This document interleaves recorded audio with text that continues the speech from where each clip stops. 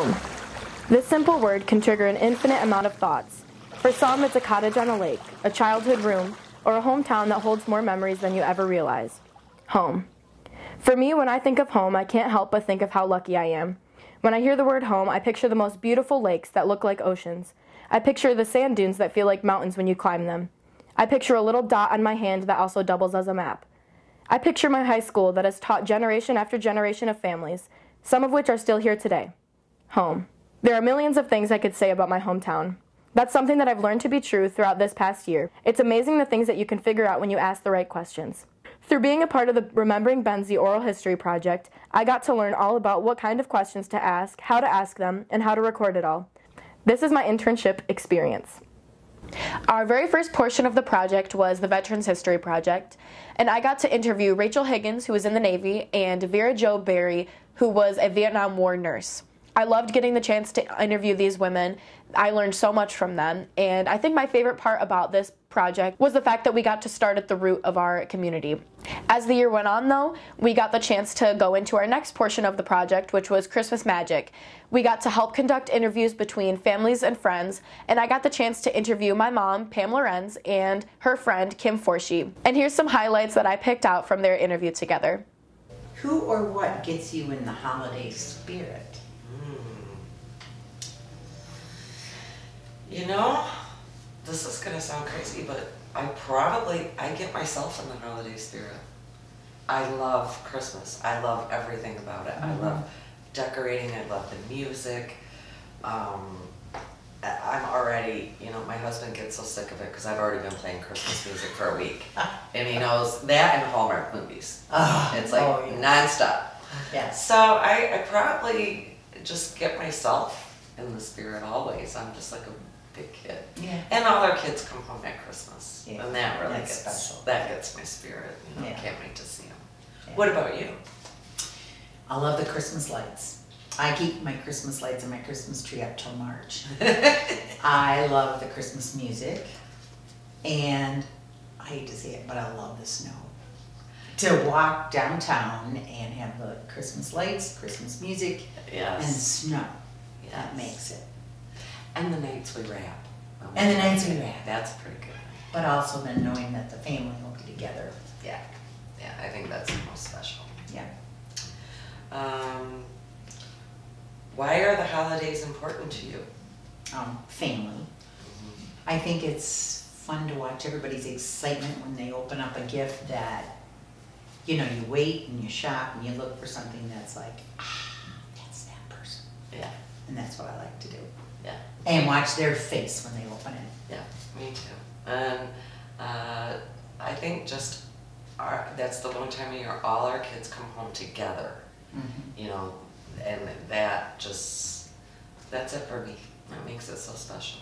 We cook, everybody cooks in the kitchen, and we just hang out, it's great. The kitchen's a great place to congregate. Somehow we always end up in the kitchen. Cooking, yeah. Okay, and one more question. So as you guys said, you guys are close friends and you have been for a long time. And you guys were talking about how family and just close friends are important to you, especially around the holidays. So if there's one thing that both of you could do together this holiday season, what would that be? Wrapping gifts together. Yeah, our wrapping gift night. We do that every year. Why is that so special? We just sit in the floor and we turn on Hallmark movies and We wrap ourselves gifts and we sit there and talk and laugh, and I talk her into making all my bows because she's a better bow maker. Right? It is. It's just fun. It's just fun. And it's something we do just us two. The reason why I thought this interview was so special was because I got to see for myself how strong the connections within this community are. As we dove in deeper to the project, we had to move beyond our interviewing skills and into our editing skills. The first person that we got to interview for the legacies portion of the project was Corey Beckler, and he is the art teacher at Benzie Central High School. The reason I thought this interview was so important was because it shows what kind of students come from Benzie Central High School. Mr. Beckler clearly loves what he does, and he loves to inspire his students to be the best that they can be, and I think that says a lot about our community and what type of people are coming from it. My name is Corey Beckler. a high school and middle school art teacher here at Benzie Central. It's a fantastic place. Living in Benzie County is a dream. Stunning beauty, very relaxed atmosphere. I seem to have some sort of a reputation of making kind of quirky, cool art. So I never took an art class in high school. I never took an art class in college until my senior year. Took a black and white photography class. Fell in love with it. I remember taking this brand new Baden leather basketball and putting it on my couch in my dorm room and setting the lights just right and snapping this picture where it looked like an eclipse of the moon. And it turned out great. That's, I think, what prompted me to kind of start leaning towards this art career. My dad was always the one that said, cool, you want a couch in your room, go build it.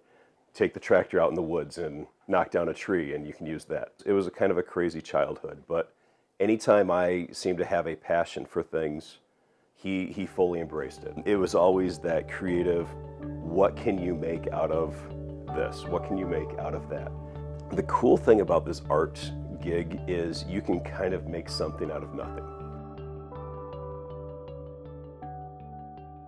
What is it like teaching at Benzie Central High School? We have some absolutely exceptional students. I feel that our students are thirsty for knowledge. It's absolutely rewarding to show kids how to make things. Kids teach me so many things all day long that they've kept me young and knowledgeable. I hope that they will be able to walk out of here not necessarily being spoon-fed the answers, but to be able to think on their own. How do I inspire my students? You show them as many things as possible, and it's kind of up to them how much they want to work at it. It's a very rewarding career.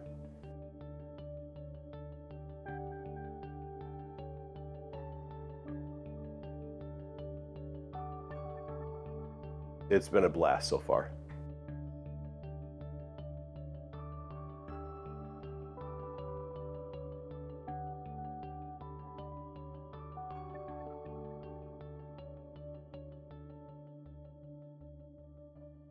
For the next portion of the Legacies project, I got the chance to work with Vera Jo Berry again alongside her family members who co-own the Watervale properties.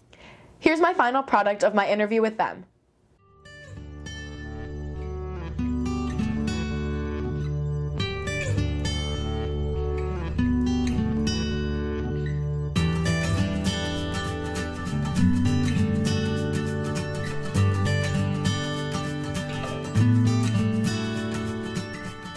Vern Skip Noble.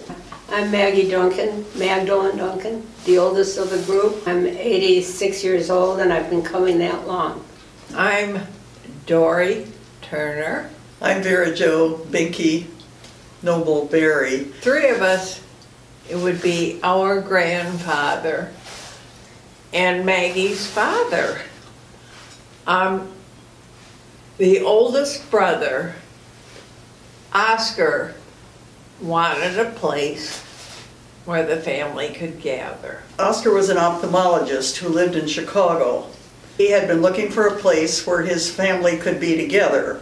And he came across an advertisement in 1916 for the sale of this property, which had been built as a lumber town in 1892. It had been built as a town, not just a lumber camp, but a full-size town. The building we're in right now is the boarding house for the single loggers. The building immediately to the west of us was the general store and the meat market and the company offices. And the loggers who had families built their houses along the road. And the company went bust in 1893 and the town was gradually abandoned. A Michigan Supreme Court judge bought it and used it as property to hunt on. When he died, his family put the property up for sale, and Oscar Kraft saw the notice of sale and came up and looked at it and bought it in the winter of 1916. And our grandmother, Vera Kraft, who was the wife of Fred Kraft, brought her 3 girls at that time up in the summer of 1917. They lived in a tent that summer while Happy Hollow, the old schoolmaster's house, was being straightened up because it was sort of trying to collapse. And that became the ancestral home. Mother brought us up in the summer of 1941, and that was our first summer here. And after that, we never went anywhere else in the summertime. We grew up with kids of our own age that were guest children and other family children. And we had sort of a running pack of girls and a running pack of boys that all grew up together and still are together as a pack in the summertime. Everybody makes it their own experience. They have that much freedom up here. Whether it's hiking in the woods north and south of Watervale, beach fires with your family or with other friends that are up here. The beauty of northwestern Michigan is appreciated by so many people. We're lucky, we're just parked right in the middle of it. To me, the beauty is in the land around us. It's difficult to describe because you want to describe the views from Lake Michigan, the views from Baldy, the colors in the fall, the colors in the winter. When I look out my kitchen window and there's been a snowstorm and all the trees are covered in snow, all I want to do is grab my camera and start taking more pictures. You have to kind of live with it in order to really understand it. But I think that's what our guests get a glimpse of that in the summer, which is why I think they keep coming back. We have 4th and 5th generation families coming. Watervale does not advertise except by word of mouth. Most people reserve their next year's space when they are leaving. People return. If we have a problem, it's a waiting list. I think the freedom that children have is one of the attractions of Watervale. In so many ways, it's the people that make Watervale. The guests who come here, the people who work here. The families make friends. And the families get to do activities together. And they're able to make friends from far and wide. It's not that people from Indianapolis come. It's people from Indianapolis have friends from Cleveland, people they don't see during the year, they only see up here. And they're coming at the same time every year, and they continue to come back at the same time. Watervale will shine. Watervale does shine year-round with people, with places and activities and friends. It's home.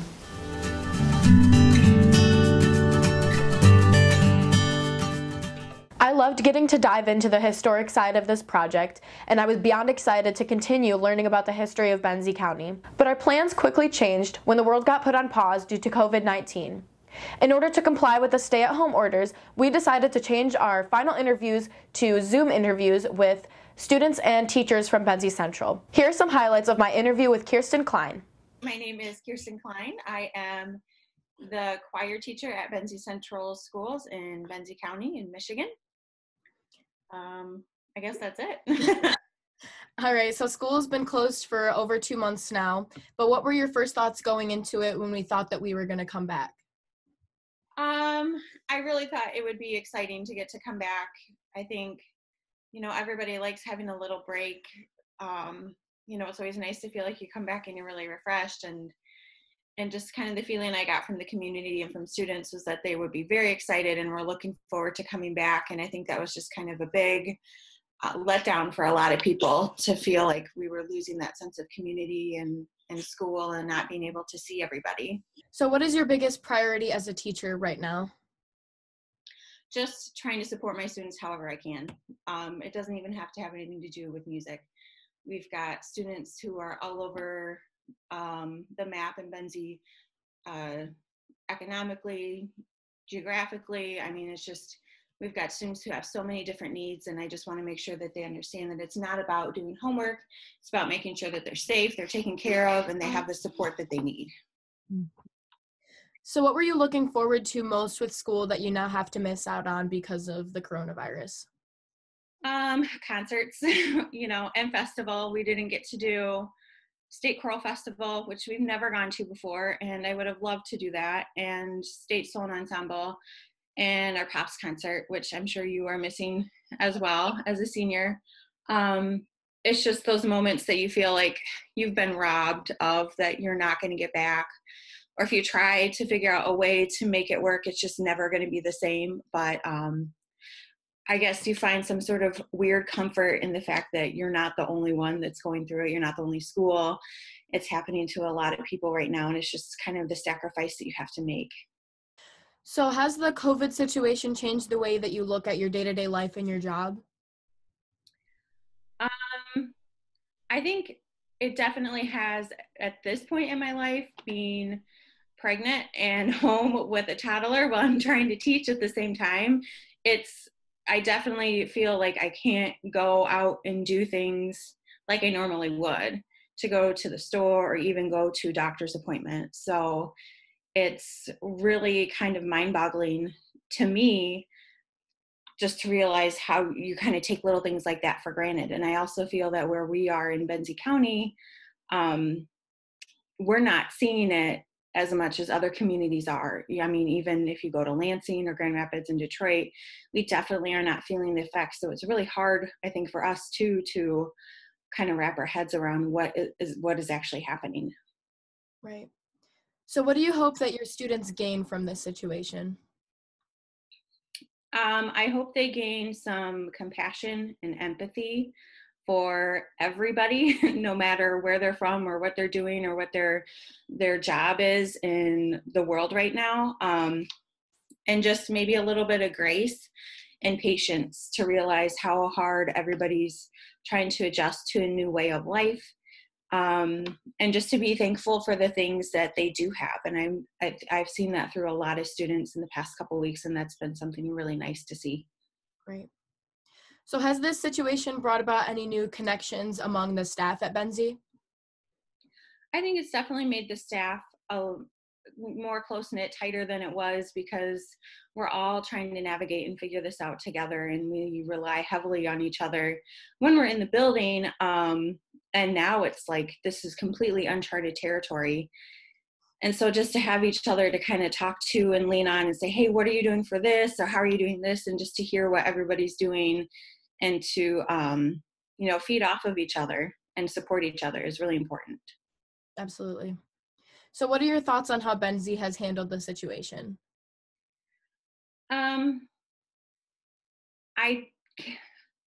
I don't know if it could have been handled any better or any differently, because it's so hard to say what was going to happen. I mean, this is uncharted. The word I hate that is being used over and over again is unprecedented, and I'm so tired of that vocabulary word. But it's true. I think being transparent and having open communication is very, very important. And I think for the most part, the school district has done a really good job of that with staff and students. There's a couple things I probably wouldn't have come out and said right away if I was in the shoes of a leader, but you learn from making those mistakes too, for if it were ever to happen again in our lifetime of, okay, now we want to handle this situation differently. Are there any notable or admirable things that Benzie has done that you'd like to point out? I think number one would definitely be the food service is a huge contribution to our community, delivering meals to children in Benzie County who are birth to 18 years of age, regardless of if they are a student or at our school or not. That's a huge savings for a lot of families and a relief for a lot of families. And I think that's something that has been really well done. And I know the district has plans to continue something along those lines over the summer, probably not delivering but at least to offer our families, meals and food is really important. And I think as far as offering devices for students who don't have devices, to try to participate in online learning, trying to mail paperwork out to students who have no access to internet. I feel like there's a lot of ways the district has tried to really reach out to families and keep them connected and not feel like, okay, well, we're only doing online. If you don't have online learning, I guess you're just not going to have any learning. So I think there's a lot of things like that that have been very admirable and accepted by the community. So do you have anything to say to your local businesses or essential workers? I think our essential workers are anybody that's doing whatever they can to try to keep afloat right now. Our healthcare workers, people in the grocery store, people in convenience stores, people working at gas stations, teachers trying to work from home. I think all of us are realizing how essential we are, and I think that's really important that we support all of those individuals. I also hope that local businesses are able to stay afloat, but to make a decision for this weekend that they are comfortable and confident in making, and don't feel like they have to open early because they're nervous they're going to have to shut down. So I think it's this is the weird sort of petri dish experiment to see what's going to happen now. Everybody's kind of waiting to see what the effects are going to be now. So also kind of going off of that, what are your thoughts about Benzie County being one of the places in Michigan that can reopen this weekend? I think it's okay. I think taking it one step at a time very slowly is important. And the other part of the aspect is a lot of people are going to be really worried because we are such a tourist destination that, once the floodgates open and we have a lot of tourists and people that are here, that's something our economy relies heavily on, which is great that we have that prospect to happen here in a couple weeks. But I also think we really need to be careful about what could happen. All right, so now for the final question. Could you describe your quarantine experience in one word? Surreal. That's a good one. I never would have thought of that. All right, but thank you so much for doing this interview with me, Mrs. Klein. You're welcome, Melia. I thought it was really important to include this interview into my final project because we are literally history in the making. I thought it showed a lot about how the students and teachers at Benzie had to adapt to the new changes and the uncharted territory that Corona had brought about. Overall, I think this project is one of the best choices that I've made throughout my high school career. It makes me truly happy that I got to discover for myself that our beautiful Benzie County gets even more beautiful the deeper you explore it. I have spent this year learning story after story about the place I call home. Outside from the pure beauty in the area, there's even more that lies within the county. It's something you might have to look for, but not to worry, you can find a story in every corner. This town has generational beauty that so many people get to stop and see. Even with all of the uncertainty that we have seen these last few months, Benzie County has still managed to provide a loving place for tourists and locals. I've learned a lot of things from this project, but the biggest thing that I've learned is that I'm unbelievably lucky to have spent the last 18 years learning from the residents of Benzie County and just soaking in the amazing parts of this little town. I can safely say that this place will always be home, and I can proudly say that I come from here.